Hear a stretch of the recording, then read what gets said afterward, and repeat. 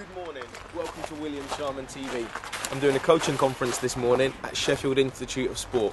Have a look around, look at the amount of snow here. This place has been hit hard, so without indoor facilities like we've got here at Sheffield, athletics wouldn't be able to operate successfully because it's too hazardous to run on these treacherous conditions. You risk falling over, injuring yourself, okay?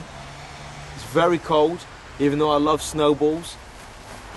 It's time to go in, meet the crew, get some coaching done. Come on, follow me. Good, yeah? Okay, so we can do some more advanced drills today. We're going to do some drills. Why? Because we want our technique to look a specific way. This is very good for beginner hurdlers. I say beginner hurdlers, I still do it.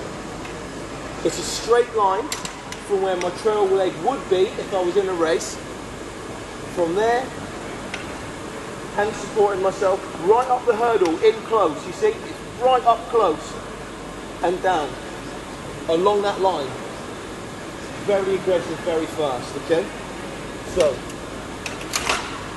as quick as I possibly can. Good, good.